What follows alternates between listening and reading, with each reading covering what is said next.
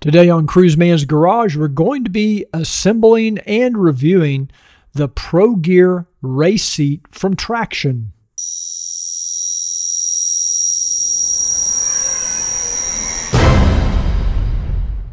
One of the most used tools in my garage is a roller seat that I use when I'm either working on the bike down low or maybe I'm just washing and detailing my car. I use one of these roller seats all the time. It's one of the best, handiest tools you can have. Recently, TraXion Engineered Products sent me one of their ProGrear racing seats to test and review for this video. Now, they did send me this seat, but they're not paying for the video, and they have no say in the video. So this is not a sponsored video, and they won't see the video until it's complete. But I want to thank TraXion for sending me this seat. This is the work seat that I've been using for the past several years. It's a big red from a company called TraXion. You've probably seen these online or in stores. They're about 25 bucks. You'll notice I have larger wheels on mine. I replaced the little wimpy casters that come with that seat with the 5-inch casters to give it a little more stability. So the seat comes in this single box. It's very well packaged. Everything seems to be pretty secure.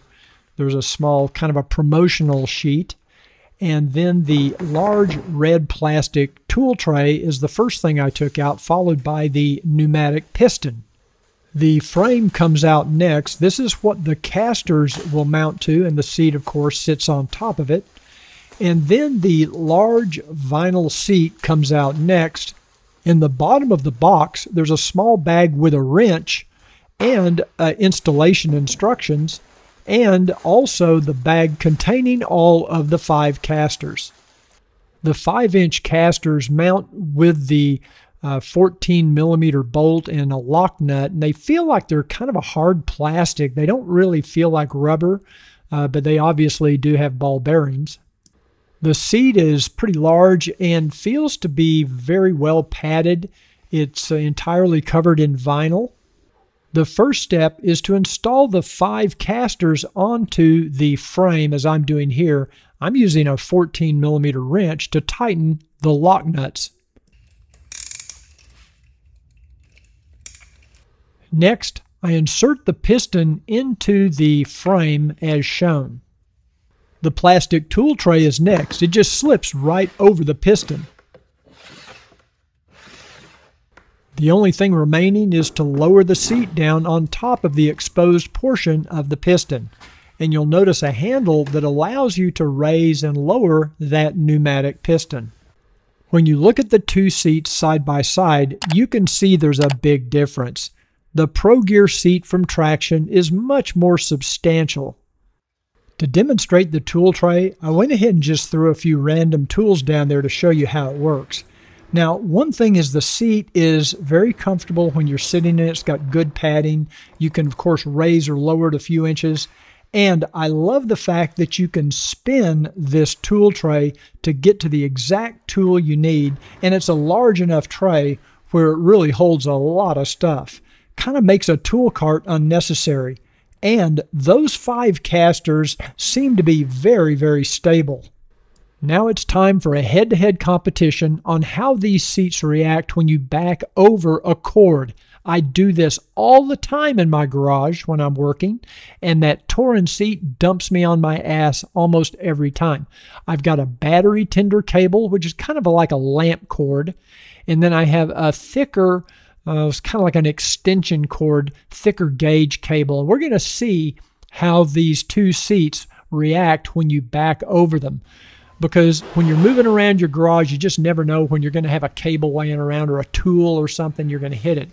First, I'm going to start with the TraXion seat and the battery tender cable. And it does, with those 5-inch casters, it does roll over that cable pretty easily. Now, let's try the new ProGrear seat. With those 5 casters, it shouldn't be a problem. But now look what happens when we try the extension cord.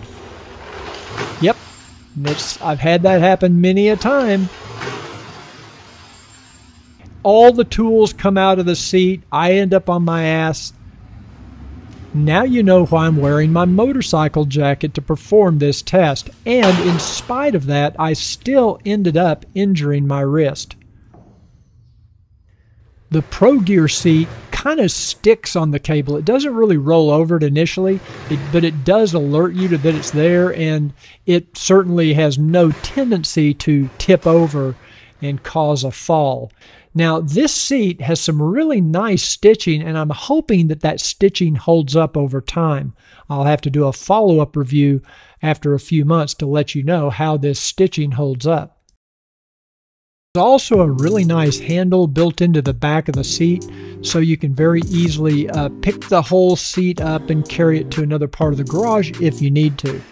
You can buy this ProGrear Race Seat from Amazon. I'll put a link in the description below. I think I'm going to like it.